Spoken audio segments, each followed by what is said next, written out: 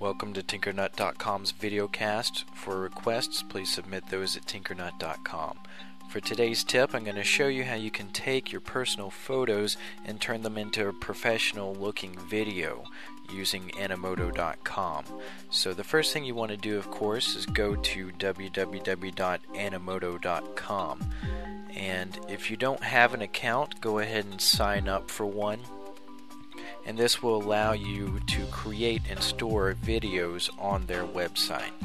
So go ahead and click sign up, and what you'll want to do then is click on the create a video icon, and we're just going to create an animated short 30 seconds, and it's going to ask us to upload pictures for the first step. So select the pictures that you want and then click upload.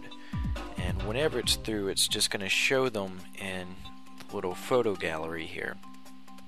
And what you want to do is you want to select all the pictures that you want to use in the video. And you can select multiple pictures by holding down the control button on your keyboard and then clicking on them.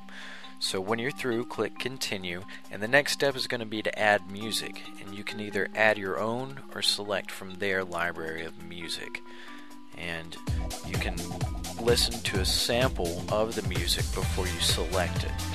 But once you find the one that you like, go ahead and select it, and then it'll take you to the next step, which is just entering in information about the video. And mine's got mainly sports pictures in it, so I'm gonna title it sports video and then put a quick little description in there. And you can create full-length videos, but you have to pay for them. The 30-second videos that we're creating are free, so that's what I'm going to do. So whenever it's through creating, it'll take a few minutes. It'll let you preview it, and then you can either download it as a QuickTime file and save it to your computer, or you can go ahead and post it straight to YouTube if you have a YouTube account. Just allow access. Alright, well, here's the sample of the video.